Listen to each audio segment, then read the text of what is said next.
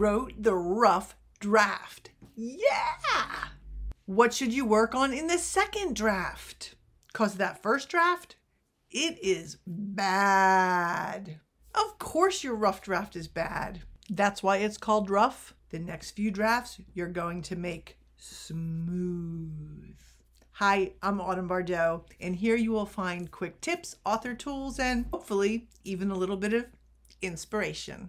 If you're new, welcome to my channel, and if you're a return subscriber, thank you so much. And if you've been watching but haven't hit that subscribe button, give it an old click and hit that notification button. It helps me get the content out there to everybody in the YouTubeverse. As always, my notes are at Club Autumn. Link will be below. That is a Facebook group page. The second draft is hands down my very favorite draft to write. I think it's because I'm a glutton for punishment. It's my favorite part of the writing process. With the rough draft, I have the story and I know it works. Now I'm just going to take all that roughness and smooth it out. The rough draft is really the bones of my story, and I'm going to include a link in the description box below of what my rough draft is and what it entails. But I consider it the skeleton. You know what I need to do now on the second draft, right? The second draft is where I get to pack on all that meaty deliciousness and more, all the good stuff. I make the characters come alive. That's the plan. I make their world real. I add detail, which, you know, I just might take out later. I hear their individual voices and I see them. I get a handle on their personality, their emotions, their needs, their desires, their weaknesses, and their strengths. This is where I put that all in. And that's where that lovely character chart comes in handy. And the character chart definitely helps you with that character arc that I'm a big fan of for a novel or any story. The links to those videos, they're in the description box as well. What did the character learn about themselves? Did they have an epiphany, an awakening? What life lesson did they learn? And what did they have to overcome? The second draft usually takes me anywhere from 2 to 4 months or 5 months. It really depends on the genre that I'm writing. If I'm writing historical fiction, it will take on the longer end of that spectrum. And my historical novels tend to be pretty meaty and usually come in at 450 words. I think a lot with the historical fiction is because I'm also working with a timeline and facts and historical data I need to get just right. Also, I don't write full time, so that's probably why it takes me so long. I move through this second draft very slowly. Here is where I also add a lot to my word count, a lot. And I also do a lot of things at once in my second draft. This way works for me. And as you've heard me say before, you really have to find what works best for you, what feels natural to you. It took me about 3 novels before I figured out what I needed to do and not do in my second draft. The different draft stages for me and what worked and what didn't work, where I could be most efficient and what was the best time-wise for me. And the second draft for me just naturally emerged into the stuff I'm going to be talking about in a few moments. First, we're going to start with what I don't worry about or concern myself with in a second draft. Commas. Yeah, I'm not going to obsess over commas at this point. Yes, of course I use them. I use all the punctuation in my second draft, but I'm not going to obsess about, do I need a comma here or a comma there? And in fact, when we get to that video about commas, I'm going to tell you how many comma rewrites I did for Goddesses Inc. I don't concern myself with tiny word tweaks. There's time for that later. Sometimes a word or phrase or action that I used in the second draft doesn't resonate in the third and fourth. So I'm not going to sit there and ponder it, because sometimes you just need to see the novel as a whole to see if it works as a whole. I also don't ponder on words I've used too often. Those are things I will go back and look at in subsequent drafts. So what am I concerned with? Well, I'm concerned with packing all of the parts onto that skeleton to make it flesh and blood and real. So we're going to go with the skeleton symbol here, and we're going to discuss it in terms of, how we're made. The blood vessels. What is the life force of the novel? Intrigue, romance, mystery, anger, action, adventure, mysticism, magic. What forces run through the character? Surreal, historical, fantastical, philosophical, political. You get the point. What is going through and sustaining the novel? It can be several things. Ears. What do the characters listen to? Their heart, their mind, others, the world. And in terms of imagery, what do they hear in the environment? The sound of the surf pounding against the beach? Some kind of maybe background noise from going to a cafe? You always want to include sound imagery. After all, how often is it that you hear nothing in your house? Eyes. How do your characters see the world? What kind of lens are they looking through? Are they short-sighted or nearsighted in terms of their personality? Do they see life through rose-colored glasses? Do they have a jaded view of life? Every one of us has some kind of bias. What bias lens are your characters looking through? Is their lens smudged with experience, foggy from the past, grimy or dirty because of the filth that they have encountered in the world? Are they far-seeing or short-sighted? In terms of imagery, what do your characters actually see? In the rough draft, I would write something like the mirror on the wall. In the second draft, I will add an adjective. Maybe it's a gilt-framed mirror. And I add the adjective not for adjective's sake or for word count, but to give some extra flavor, some extra nuance, some extra enrichment and depth to either the character or to the plot. For example, in Goddesses Inc., Axie stands in front of a full-length framed mirror and regards herself and realizes how small she has become, not in actual height, but her smallness in the scope of how she feels in the world. She is struck by how very ungoddess she looks in this large gilt-framed mirror. In another scene, Inna smudges condensation from a bathroom mirror and sees the truth of her being made mortal. There's a lot you can do with imagery. What do they see? What's around? Sometimes it doesn't have to be long. In fact, it really shouldn't be long. Nobody likes to read long descriptions, but you can throw in a word or two to give it that flavor and that enrichment of either your setting or your characters. Brain. What are your characters smart at?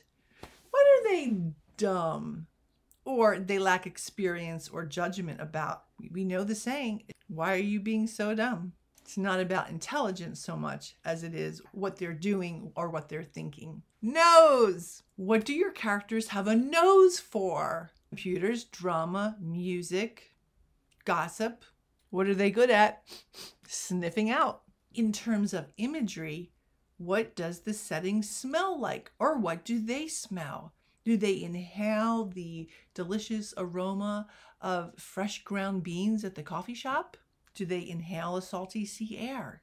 Do they wrinkle their nose at something foul-smelling? Don't forget smell in your imagery. The mouth. They're all important, but this is one of my favorites. What is your character's unique voice? Not just the sound of their voice. That's not really what I'm discussing, although that can be part of it. Dialogue reveals a lot. It can reveal gender, education, political affiliations, culture, education, region, dialect, profession, age, maturity, their personality, and emotion. Dialogue can reveal a lot. So it's not just the actual sound of their voice, if that's important. You know, are they squeaking or screaming or murmuring or purring? Also, in terms of voice, do they have a voice in society? Do they have a voice with the other characters? Or is their voice maligned, misunderstood, disregarded, and disrespected? Does their voice matter? Does what they have to say matter? And in terms of imagery, for the mouth, what do they taste? Does something sour in their mouth? Is something too sweet to be believable? Or does the sweetness gag them? The next is soul. And I know what you're thinking. You're saying the soul isn't like part of their actual body. You want to think about what fills their soul and what crushes their soul. Because I don't believe it's like heart. And here's why. I separate heart and soul because I see the soul as something more at odds sometimes with who we are and what we want. It's more ingrained in our very being. My heart may break, but my soul will know that I will continue on, that I will muster on, that I will heal. My character may be heartless, but her soul may yearn for love. The muscles. I don't think I have any, unless it's this one.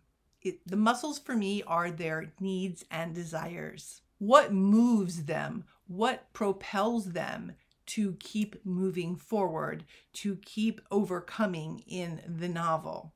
Think of muscles as strength to forge ahead and to overcome whatever it is they need to overcome for that great character arc ending. The fat. I definitely have some of that. For me, that's the character's personality quirks and tics. I will always add these to my character chart as they arise organically from the rough draft and the second draft, the one we're discussing today. I never try to force character quirks or tics on them. I just, as I'm writing that second draft and something emerges that goes with their personality, and I realize, hey, that is something I can use or embed into the novel, then I will add it to the character chart. It's another identifier. The skin. Now that is just the outward appearance of your character. In some ways, you can have your character's personality be aligned to what they look like or give character clues. For example, in Dragon Lady, some of the characters I used Chinese face mapping, I think it's called, where somebody can look at your face and tell you what kind of personality you have. So I kind of did it backwards. I knew what personality they have, and so I made them look like that. And I embedded that into the novel. So something like he had the high forehead of somebody who blah, blah, blah, blah, blah. And he had the close set eyes of a blah, blah, blah, blah, blah. I found it fun to do that. I wanted to create the link to the character's face. In terms of imagery, what does your character feel on their skin? Or what do they feel when they touch something? Warm sand between their toes, steam from a shower, cold water, the warm touch of a hand. Once again, sometimes all it takes is a quick little adjective, not for adjective's sake, but to give an indicator of the emotion or what is going on in the novel. A warm, smooth touch of a hand on yours conveys a much different feeling than a cold, rough one. The fun part is you get to decide what it's all about and why you included that detail. Because if you're going to have detail like that, it needs to enrich either your plot, your characters, their emotions, something in the novel. And something else about skin. An ARC reader noted in Goddesses Inc. that I never mentioned skin color with any of my goddesses. I didn't have to, beyond explaining what they were the goddess of, which gives you a pretty good indicator. I had no skin or hair or any other kind of descriptors. You know, they're all beautiful. They're goddesses. So there's that. The reason I didn't actually go into great depth and detail about, hues and shades and all of that is because I live and work in a very ethnically and culturally diverse area. And so for me, I couldn't assign a descriptor to explain a culture or ethnicity or a race in terms of a physical descriptor. Didn't feel authentic to me. Didn't feel realistic.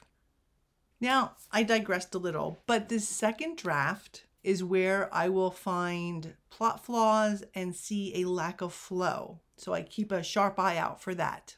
This is where I may get to chapter 25 and realize that I needed to do some kind of setup or foreshadowing in chapter 10. Then I go back to chapter 10 and add it in, even if it's only a line or two or something, that when I come back around to the revision number 3, that it's going to say, oh yeah, I need to add this in or change this conversation or tweak this conversation.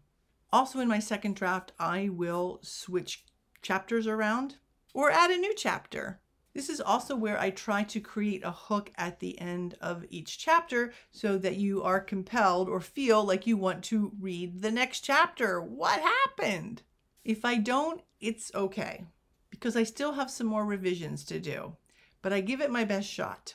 This is also where I focus and look at the overall tone of the novel, my voice, as it were, because my urban fantasy reads much, much differently than my historical fiction, as well it should. I will also look at the pacing of the sentences. My different genres require different kinds of pacing, a different kind of feel, and that's where this is where I really start kind of bringing it all in and really feeling the novel as a reader would, or as I want the reader to feel it. I don't reread the chapters as I'm working through it. Unless I need to find something to tweak something, then I will go back and take a look at it. That often happens. But I don't reread all my chapters because I would be spending all my time rereading instead of moving ahead. And I'm still have more revisions to go. But by the end of the second draft, I feel really, really good about my novel. It is made real to me. My characters feel real to me. The story is working. I've smoothed out all of the rough spots. My vision for the novel and my imaginings are now real. And that makes me super happy and eager to start the third draft. I always breathe a big sigh of relief and normally have a little celebration after I write my second draft. It is a big, big deal for me. I know the novel is almost done. Now I just need to tweak and fine tune. And although I smoothed out a lot of that rough draft, you know what it needs next? It needs to be polished. And that's what I do in my next couple drafts. And we're going to have a video about that too. I hope you join me next week when I'm going to actually discuss queries, how to write them, what to put in them, and what not to put in them. Because that is the biggest problem I see, is putting too much in them. If you haven't already, I would love if you would hit that subscribe and notify button. Get me out there on the YouTube verse. And as always, writers, dream, create, and embrace. Bye-bye.